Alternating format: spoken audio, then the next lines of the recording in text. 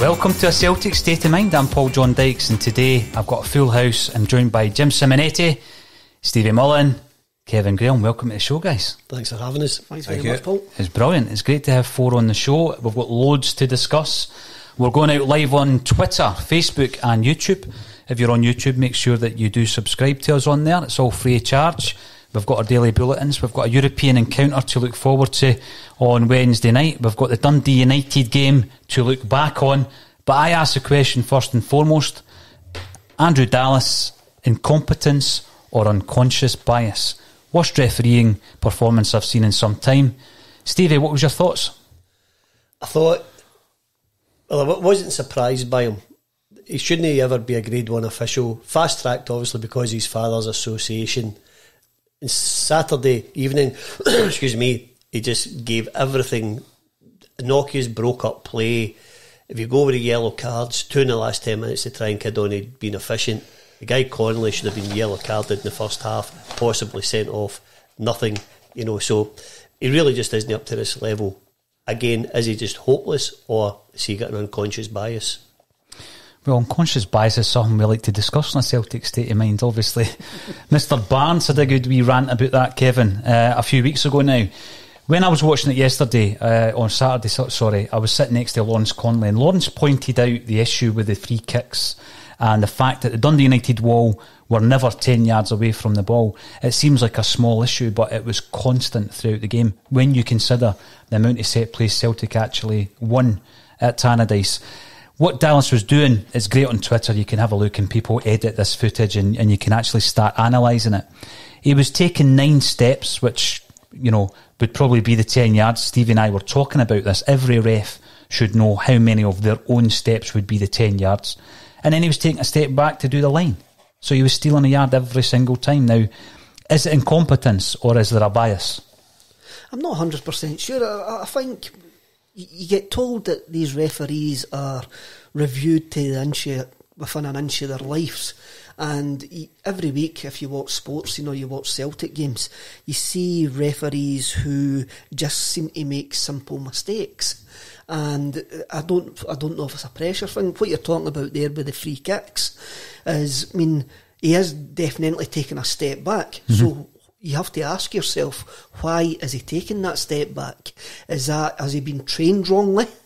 Has he been shown wrongly? Has he miscounted? Or, as you say, is he doing it deliberately? I would like to think that he wasn't doing it deliberately, because when you look at the standard of refereeing in Scotland, the standard of refereeing in Scotland is poor. And there seems to be quite a few referees that have been fast-tracked when they shouldn't have been. When you've still got Wally Collum as one of Scotland's top referees, after the number of mistakes that he's made in high-profile games, then there's something seriously needs overhauled with the way referees are trained and promoted in Scotland. See, when I look at it, Kevin, we had a wee discussion before coming on air today. We can't ignore issues like this. People might say, listen, you won the game, why don't you wind your neck in? We can't ignore issues like this. But that's when you bring it up. You bring it up when you win the game. Yeah. You point it out when you win games. Mm-hmm. You don't just point it out when it goes against you. Absolutely. What we're looking for is our audience to get involved in this debate, if it is even a debate, to be honest with you. So please make your comments via Facebook, Twitter and YouTube. Jim, you have watched football for a long, long time, and there's been this ongoing issue of Celtic fans in the belief that there is definitely a worse standard of refereeing when we come up against certain refs. Yeah. Is that something that you subscribe to yourself? Stevie used the word deficient. I would say about the referee for the weekend there, without getting ourselves into any bother, is he was good, he was efficient. Stevie's used that word, efficient. He was excellent, all round about the park, and given free kicks where they don't matter, and given decisions when they didn't matter. So the difference where he gives the free kick on the park, he gives the free kicks to Celtic where it doesn't matter, and he's giving them at a certain time when it doesn't matter. So what he's actually doing is, and that's how I'm saying he's good, because his stats will show that he gave X to Dundee United and X to Celtic. But there's a difference when you're refereeing a game and you're watching that game. A referee such as the referee on Saturday there can give a decision easily, but it doesn't matter to Celtic, and then he can give a decision to the opposition where it does matter. And this say that he's not been taught correctly and whatever. He knows what he's doing. He knows how many steps it should be. He knows exactly every part of that game, that what he's doing throughout. He's not a Celtic lover, but what he should be is when he takes up that role as a referee, he should have his mindset and being professional and refereeing the game the way it should be refereed for both teams, but we know that doesn't happen. So I would say he was good at giving Celtic the free kicks and the decisions when and where they didn't matter. See, when you're looking at some of the flashpoints of the game, you know, the Frimpong incident where he's gone down in the box, there was also an incident in the Dundee United box whereby we weren't sure if he had called a penalty or a free kick, Kevin, because we watch it without commentary so that we can obviously discuss the game and bring up any points and engage with anyone watching our broadcast. At that point, you're thinking to yourself, Celtic score with 7 minutes to go. If that incident happens in Celtic's box, I'm now of the view that Dundee United would get it in their favour. Am I being paranoid? I don't know. I don't think you're being paranoid. I think we've got historical evidence there to point out that these things do happen, especially to Celtic. I'm often wondering now, especially with the referees, with the lack of cards, if the lack of the crowd is making a difference. And they can get away with getting these fundamentals wrong. Not that they should get away with getting the fundamentals wrong. The thing like the free kick, what you actually mentioned, his supervisor in the stand should be picking him up on that. He should be getting picked up on his poor performances, and also given the free kicks that he gives. As Jim says, there's sometimes you'll see a tackle in the box and they'll wave play on because it doesn't matter if they can give it or not. It's easy to give the easy decisions, I think, when there's no crowd there. And I think that's what we're seeing maybe in a lot of the games. That the fact that there's no pressure on the referees is maybe affecting them as well. What do you think, Stevie? Celtic at home obviously have got the home advantage of a full stadium. When we go away, the crowd is very vocal. Does that make any difference, in your opinion, to the referees' decisions? I don't think it should. I watched the Champions League final last night. Daniel Orsato booked 7 or 8 different players. No crowd at that game. It's incompetence or unconscious bias by Dallas on Saturday.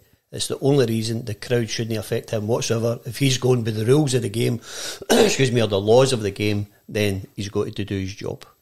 I've often mentioned that it's easy to find out if a referee has had any association with a club in relation to season tickets, for example.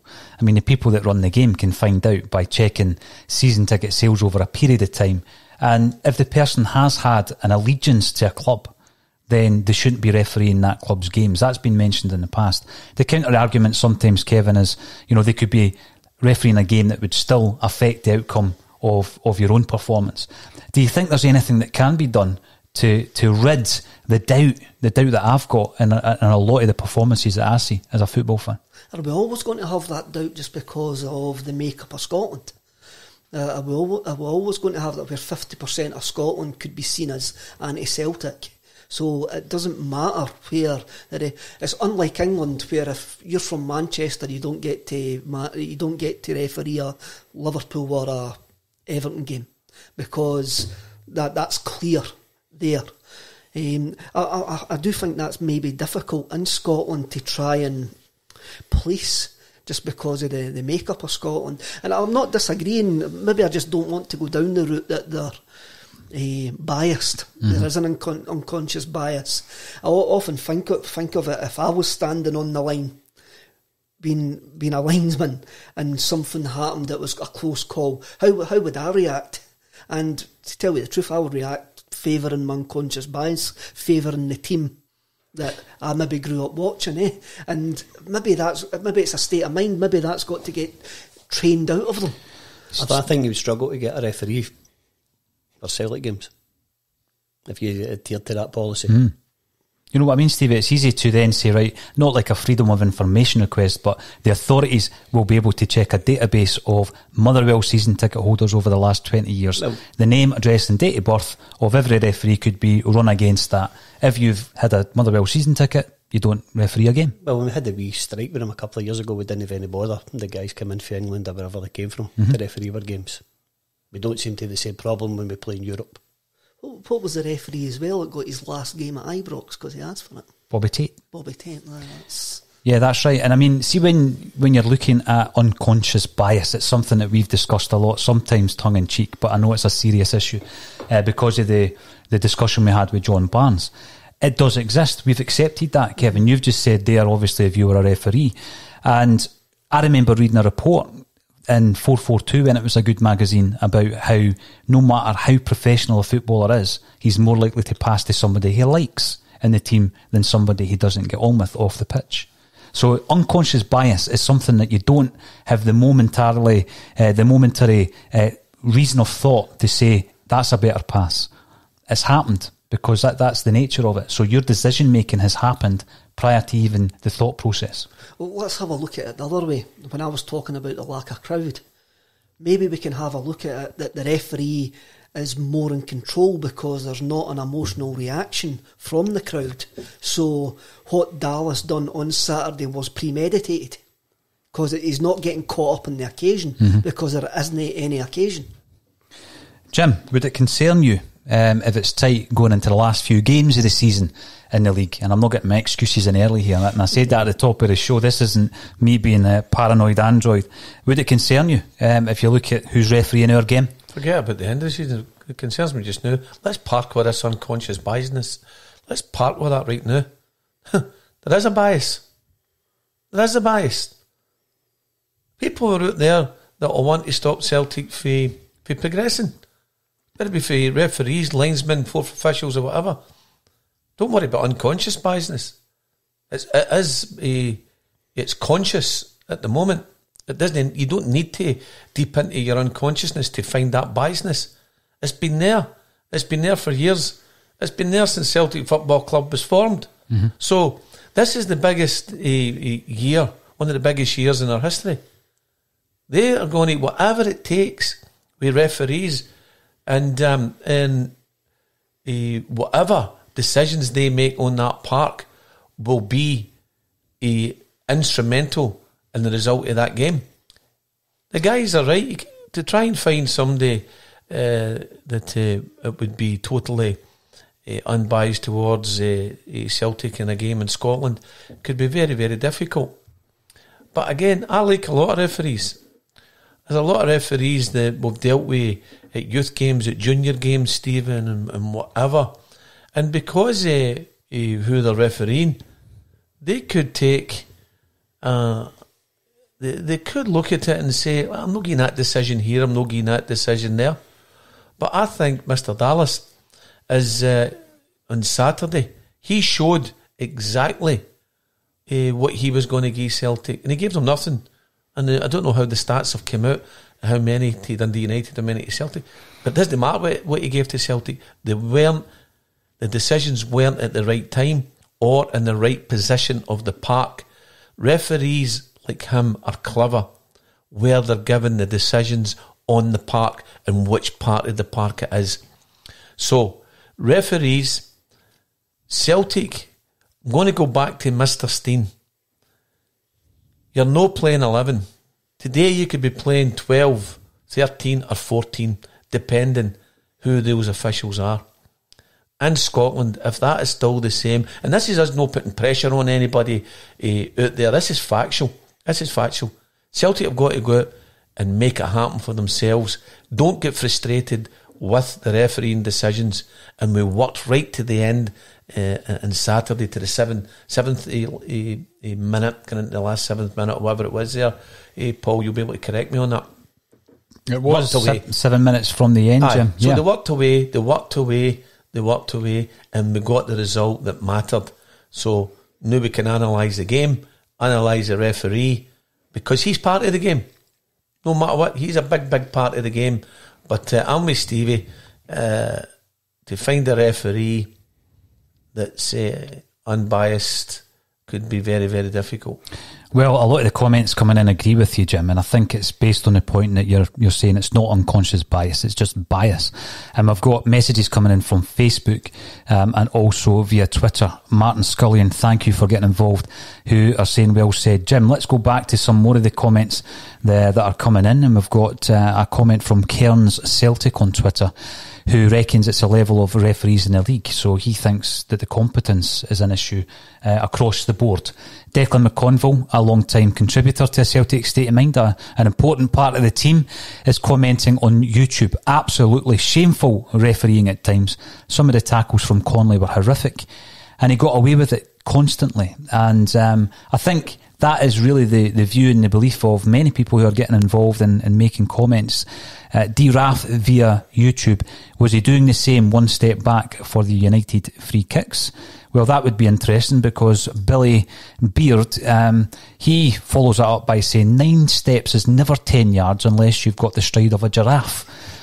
It's normally horses we deal in, but giraffe, that's fine. Measure your own step size and you'll see what I mean. That makes it even worse then.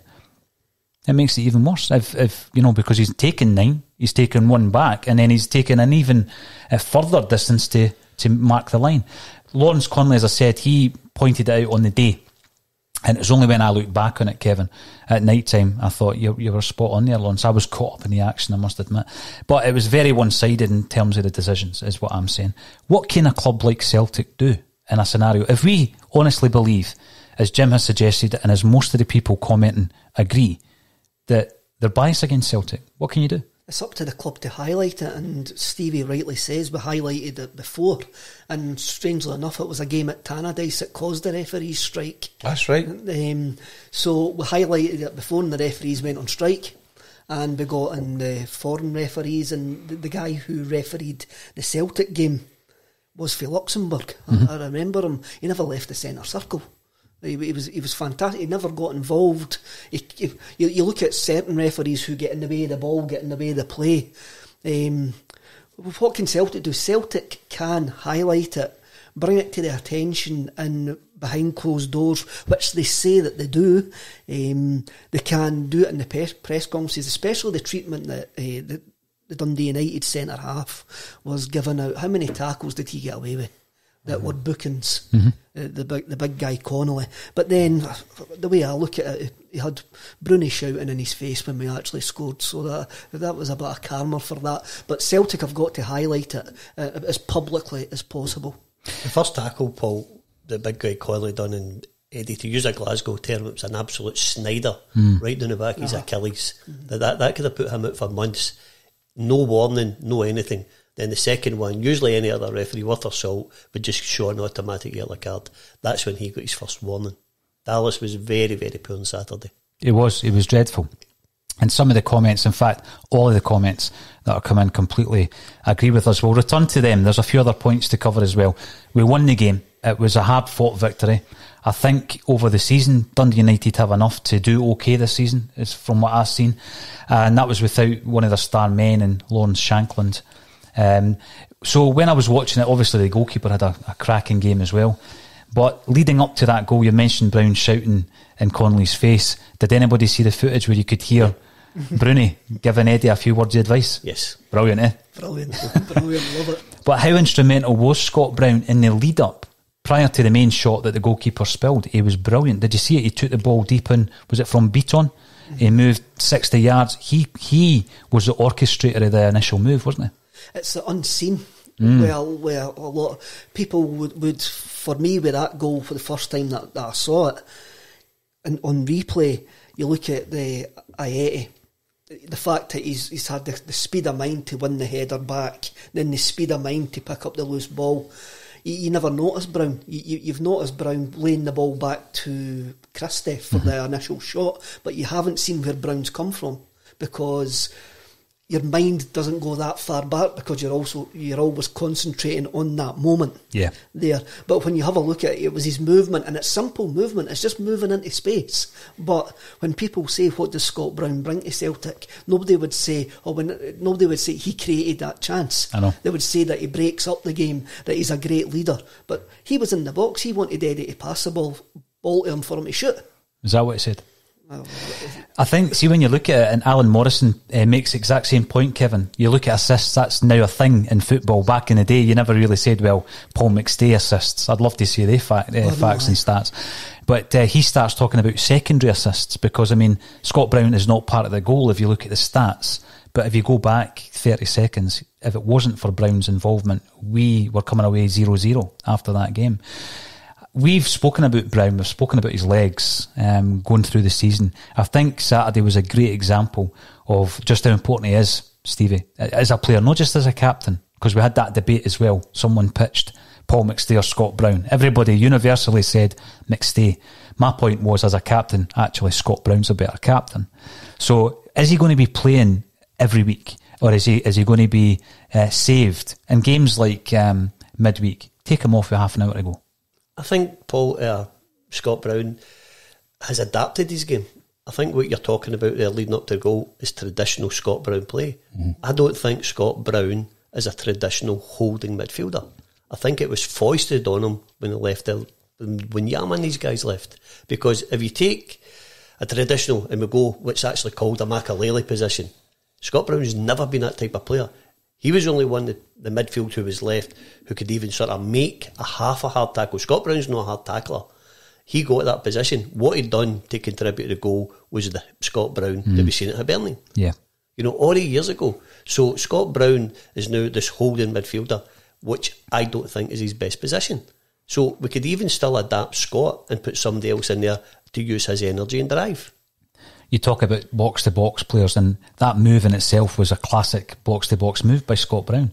Picks the ball up, as you say, moved quite easily, Kevin, into that space between the two Dundee United strikers, and that was the start of that move. Jim, when you're looking at a player like Brown, you know, he's playing 50, 60 games a season, he's now 36. Are you of the view that he should still be the first name on the team sheet? Well, you always look. Your captain should always be your first name in the team sheet. But where we've got to just now is that along with Stevie's saying as well, that position was actually forced upon him. That I liked Scott Brown when he was going more forward, but now all these years have passed. He's settled into that role. We use him wisely. Maybe he has lost that wee yard of pace and whatever, but I thought he was quite clever and good, and he's adapted his game on Saturday there. I would use Scott Brown wisely as we're going, and how that is, we'd be doing to Neil Lennon and how he puts it in. Maybe it's time now to have a wee look even more round about McGregor, Cham and Christie, but then again Christie, maybe they're all two, maybe a wee bit similar in there, but I think Scott Brown, I think we had this discussion last week as well, Stephen, that why would we automatically leave Scott Brown out? We've got a choice there to have players run about him, so he could still be very important with other players maybe dropping out as well and leaving him in there for certain parts or a period of time in the game. I thought looking at it on Saturday, and again you can only see for the TV, Aye. I thought we lined up a wee bit differently Saturday. It looked as if it was a 4-4-1-1. I think you're right. No, you're right, Stephen. Sort of just playing off and Cham playing off of Eddie. Aye, and I've actually, I know we're not going on to that yet, but I've actually got that similar to yourself here, because at times I felt as well Edward had about 3 or 4 players run about him. Yeah. And if he'd have been even up higher at the beginning, Stephen, he might have been able to take players away with him and give Eddie a wee bit of space. But it's funny you should say that. I'm kind of doing the same line as you here on that setup. I thought it was too ponderous, Jim, to get the benefit of that on Saturday. I thought the build up was so laboured. It was incredible. It was. See, when I saw the team lines, I thought the team selection felt forced to try and get Encham into the team. It didn't have a balance for me. When I had a look at it, I was like, this feels like they're trying to stick. There's a round peg on it. They've been watching the Bulletin, get Encham in the team. How do you think he performed, Kevin? I thought he done well, yeah. But I don't think it was his best game. I don't think it was in his best position, and I do think that when you look at the team from the Wednesday night before to the different circumstances, I understand. I agree completely with Stevie. The team was quite laboured, and I do think that was maybe to do with Ryan Christie not being in his best position and Cham taking up the Christie role. What is his best position then, Christie? Because there is a debate around whether or not we play him on the left. El Yunusi, I thought, was poor on Saturday. Christie obviously plays in that number 10 role at times. What's his best position? He's our most consistent creative player, so he should be playing the number 10. Right. And if he's playing 10, where do you play Encham? This is go back to your point and Stevie's point. You're forcing Encham in. Where do you play Encham, or does he not start? For me, he doesn't start at the moment. Right. I just, I've gone on about El Yunusi. Everybody knows I'm a big fan of El Yunusi. I was delighted when he came back in, and I thought he had a good game during the week. But again, he was poor at the weekend. What do you do with him? Do you rest him? See, for me, I think Mo is going to enjoy the wide open spaces of Celtic Park, and some of the away games are not going to suit him. And some of the away games we might need to actually put an extra body in the middle of the park and only get the width from the fullbacks. And maybe Saturday night was one of those games, especially with Dundee United running themselves into the ground. Mo could be a fantastic sub to bring on after a team tires after 70-75 minutes. Someone has commented on Facebook to advise us that Brown got a yellow card for what you were suggesting. A wee word in Conley's ear after the goal. Swearing at Eddie. Yeah, I mean, people are also suggesting that Turnbull of Regan Stevenson, thanks for getting involved, Regan, a replacement for Encham. I wouldn't get rid of Encham. I'd keep him. I think he's got enough quality that we can utilise him during the season. I'm torn with Encham. I can't see a spot in the team for him at this precise moment in time without a change of system. But I don't want to lose him because he's such a fantastic player. Turnbull as well, we're talking about Scott Brown. It reminds me a bit of the Hibs Scott Brown that we've never seen at Celtic. Because when Scott Brown came in, Gordon Strachan started playing him as a deep-lying midfielder, tried to change his game. When you look at Turnbull, he's got a positive energy, he tries to make things happen, he tries to drive forward, and that could be a great addition to the squad as well. It's something different. I see a bit of a young Brown in Turnbull, and I don't see any other of our midfield options having what Turnbull's actually got. If we look ahead to the European game, Stevie, during the week, looking forward to it, do we change our formation for that? I mean, Kevin's already mentioned the width to Celtic Park, and we saw us, cutting open Hamilton. We've done the same against Reykjavik. Is that the way to go? I think you need to change it directly. Frimpong needs to come out of the team for going to the Champions League games. El Mohammed has to come back in without a shadow of a doubt. Oh, I agree with that. The thing for the left back, which really surprised me Saturday, because I quite like Greg Taylor, and he was putting in his 5Ks when they were all off. He was consistently the fastest. So I think that boy's got a pace that he can run forever. But on Saturday, I was alarmed at his lack of pace. He's not got a trick. So if he doesn't cross the ball first time, we're not getting any crosses from him. Yeah. So that was really alarming. I think James Forrest has got to get back in. Played well, didn't he? I thought he contributed great, and then he starts giving them something else to worry about, I think James Forrest is an easy target for a lot of Celtic fans, but his contribution to the club's fantastic. So I would have him back in. I had Stevie, there's something wrong here, because me and you're kind of agreeing on a few things today. Because you're sitting across the table. I don't know why, but we're kind of agreeing that. That's why we brought Kevin. Aye, well, he'll get it later on as we go here, don't worry. But I think Greg Taylor is showing great, but he looked like an average player to me on Saturday. I don't know why. His performance that I've seen in the past has been brilliant, but it seems that there was just something on Saturday where he's been instructed not to take the one-on-one going down that channel. I don't know. I don't think he's as fast as Frimpong, what I seen at the weekend. But again, Frimpong's going to come out for me. And I think it was run about, when I counted it, roughly, he had about 6 attempts to deliver into the box, and the quality wasn't the best that maybe what we've seen. So I don't know if it's just a one-off thing, Stephen, or whatever, but I think I'm disappointed in Greg Taylor at the weekend. Not disappointed as such, but the performance was done for what I was expecting. It's in hat time for me then, because you were talking about the distribution of a fullback, and if you look at the stats, Maurice Boyer's distribution was excellent last season every time he played, yet Celtic fans didn't rate him, and he got sent away back down south. He could play right back, left back.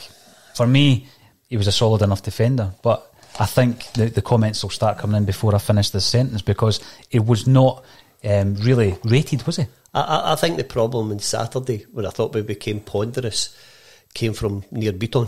You can dominate the game and be the most influential player playing in that position, but instead of what he was doing in the Wednesday night game against Reykjavik, which was passing the first time, he was taking 5 or 6 touches at the weekend before he was making his pass or making his forward run. By that time, everybody in Dundee United is back into position. He, not solely, but was greatly responsible for how slowly we played at the weekend. I'd like to see Elhamad coming in, like you say, playing alongside Ayer and Julian. But they've got to move that ball sharper, they've got to move it faster, because we can't give teams the opportunity to go back. If we've caught them further apart, we cannot give them the opportunity to get back and get the team shaped back in. It's got to be bang, bang, bang. There it goes, and we're hitting them where it hurts and hitting them fast. We must stay there. These 3, 4, 5 extra touches, whatever they're taking, they must be sharper. Must be sharper. I agree with Stevie there. I think Beaton slows the game down. Yeah. And Julian and Ayer do try to play the ball quicker from the back. Ayer's got that habit as well, Kevin, of galloping 40, 50 yards at a time. But sometimes and making you up that room. And sometimes, as you say, against Dundee United, it's nothing each. Sometimes, like what Brown did, although he used the passing movements, Ayer makes that kind of distance up just by going on one of these mad gallops. But we saw it last season against Aberdeen, when they moved them to left back. Talking of left backs, there's been some suggestion that Ryan Sessegnon might be coming in on loan. That's a player who obviously is at Spurs at the moment. He hasn't played much for Tottenham, but I think we're all in agreement. Left back is still a position. Jim, you've just mentioned Greg Taylor there. It's still a position we need to strengthen in, isn't it? I mean, if Josie can do big money move, Jim. Big money move to Fulham. I'm just thinking, was he about 25 million? That guy or whatever. Yeah, big money move. Just last season for Fulham. Aye. So I mean, well, that's a new one in me, Paul. I didn't know that, but I'm just thinking that is a big move. That's quite adventurous as well. If we're looking at bringing him in, guys, and Jose Mourinho lets him come up. Well done, excellent. But again, Jim, it's one of these things. Great attacking option. Aye. Defensively, couldn't keep Wainsworth close. No. So we've got to get somebody in there who's going to make us solid. Aye. And I don't think there's any fullback at the club on the left hand side who's going to give you that strength. I think we would need to go and get somebody who's going to give you defensive cover. As I say, go back to John Collins made Tosh McKinley an internationalist. Aye. We don't have a left-sided midfield player who's going to give you real strength, especially if you've got a more fragile left back. So what you're saying is, Stevie, first and foremost, he's there to defend. That's his job. First of all, is to defend and then to attack. But because I think, to go with what the boy says, Kevin and Paul there, if Christopher Ayer is going to make the runs out, and sometimes if he does that, it's absolutely fantastic, because it'll pull guys out of position for the opposition. Aye. If you've got a fullback who can't defend, you're very, very weak and vulnerable on the left hand side of your defence. Absolutely. But if you've got the guy who thinks first and foremost as the strikers we're saying here, then it lets the other two go, and then he's organising there as well. No, I'm agreeing with you, Stephen. I'm agreeing. And by the way, that's one of your best quotes yet. The stolen motor one was good. The tramp on the beach ball in the phone box is good. And now try to stop the Waynes for getting up the clothes. So that's up there with the blue hats on horses. You know what I mean? So well done. Somebody's introduced the giraffes today as well. Giraffes. I do think we're a bit harsh on Greg Taylor. I think there's a lovable honesty about him.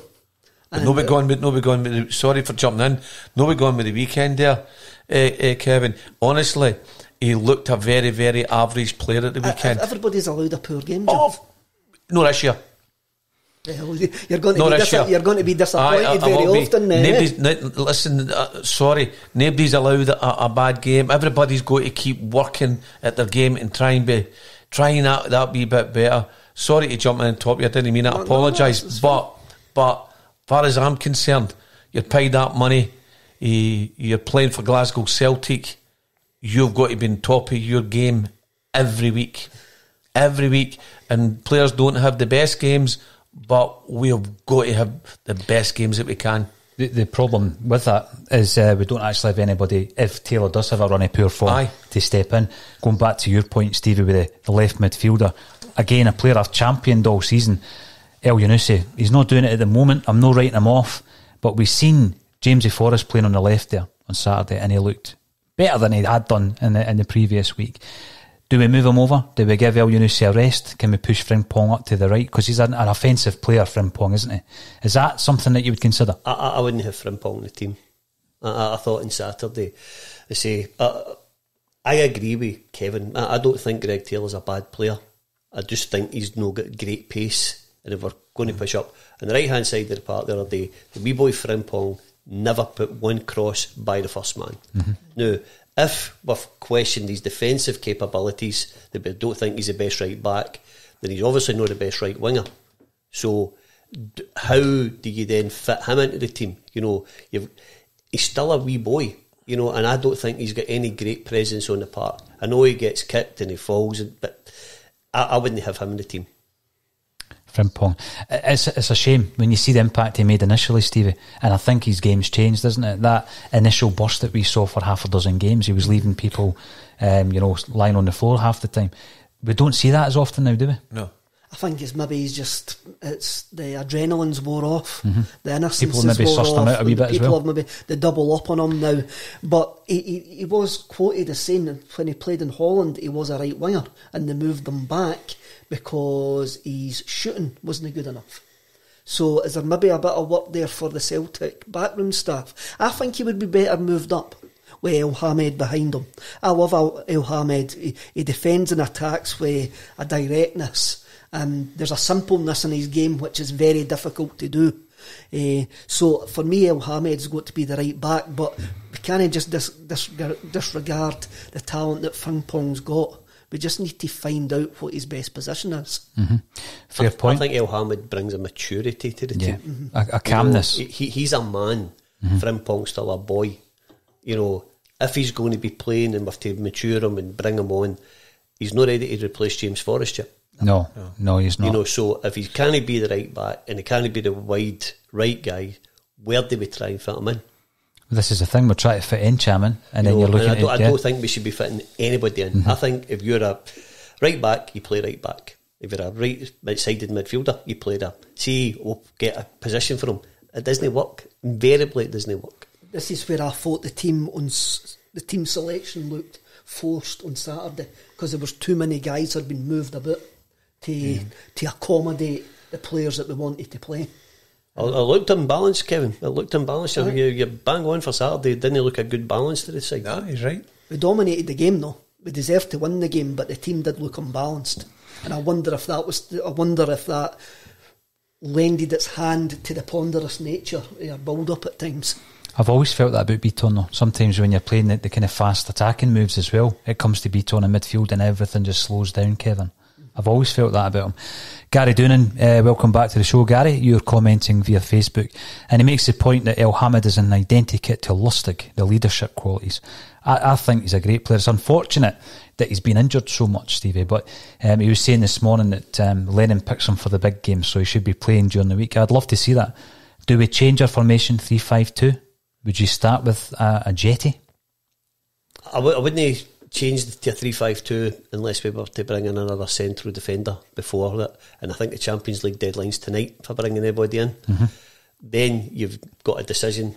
If no, then I think it's 4-4-2 or 4-4-1-1, whatever formation he goes. But I would just have a back four for Wednesday night unless he brings another central defender. And is Shane Duffy on his way up to Glasgow?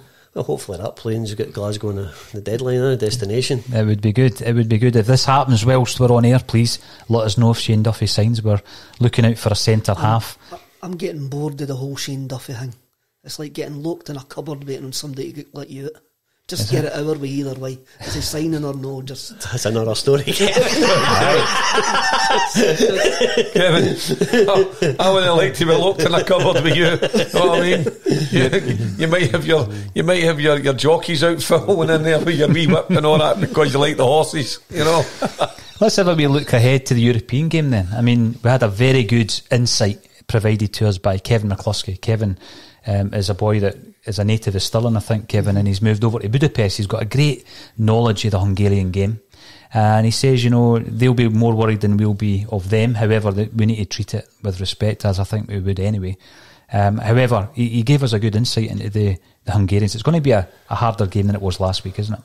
Definitely, and the two names, Celtic, Fenerbahce, it's got a ring of a great European tie, an old school European tie, a one-off game. The way that I look at it, we'll have to be positive. We've got where we want to be. We've got to beat the champions of Hungary, and for me, I think we will do that. I don't think there's anything to be scared of, but because it's a one-off game, anything can happen. We've got to turn up. We've got to be on the top of our game, but I'm looking forward to us turning up on the night. I'm looking forward to us playing really well. So we're just getting a question in about your cupboard, so I'll ask it. Oh, right. Who locked Kevin a cupboard and why? If it was me, it was choosing the team. I don't know if Neil Lennon will do it. I would swap Eddie in the Jetty's position for Wednesday night's game. Right. I would have Eddie as a 10 and a Jetty up front. That's a discussion to have with Gordon Strachan, isn't it? And John Hartson. No, Gordon Strachan. No. Do you not like Gordon Strachan? You know why I don't like him? And it's going to go back to, you might not remember this.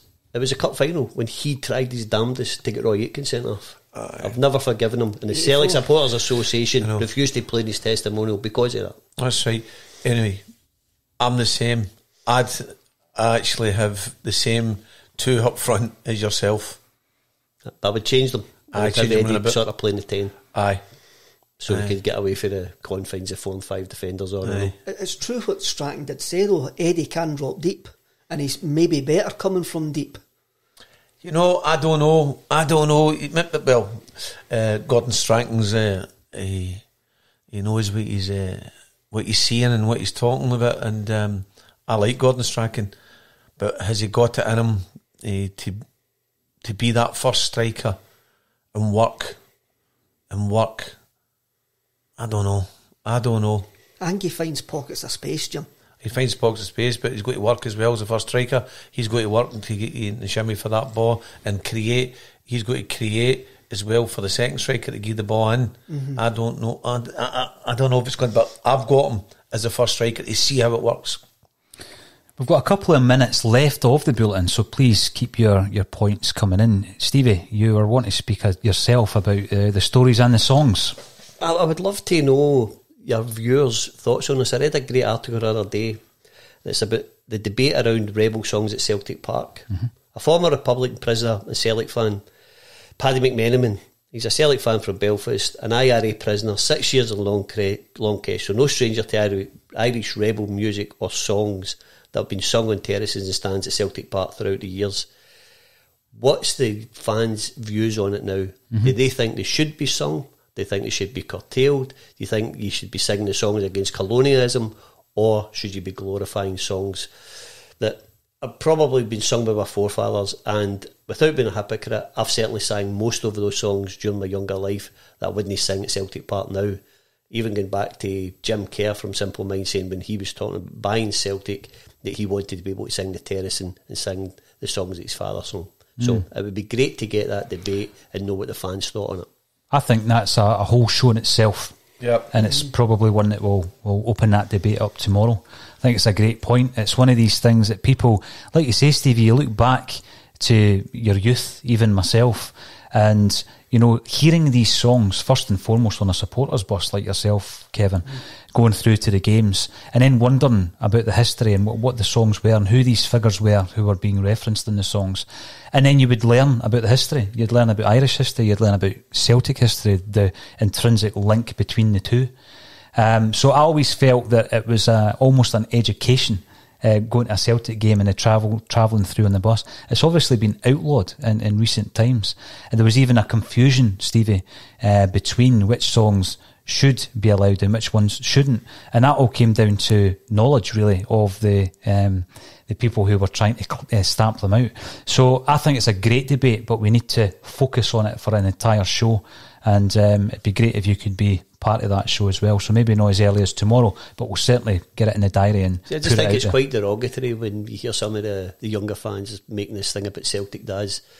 We're of an age, but we grew up in the 80s when Thatcher was at her prime. The miners' strike, the hunger strikes, the decimation of Fleet Street, taking school milk off of school children. We stood up to all that as political activists. You know, so when you get Celtic dads, I think it's a totally derogatory thing. But it would be interesting now to see if any of these people with all these terminologies, what they would actually do for it. Yeah, I think we opened that up to the wider fan base. Good discussion. A brilliant discussion. We are going out now to 250,000 across all our platforms a month. So we're going to open it up to the Celtic fan base. What do you think? And we'll have a debate about that on the Bulletin, Stephen. Hopefully you can attend. So have a think about that. You already probably have your view, and we can discuss it on a future edition. Now, I've got to say today was fantastic. This could probably be the first half. We could go again, but thank you to Jim Simonetti and also to Stevie Mullen and to Kevin Graham. And thanks for everybody for tuning in to a Celtic State of Mind. Thank you. Cheers.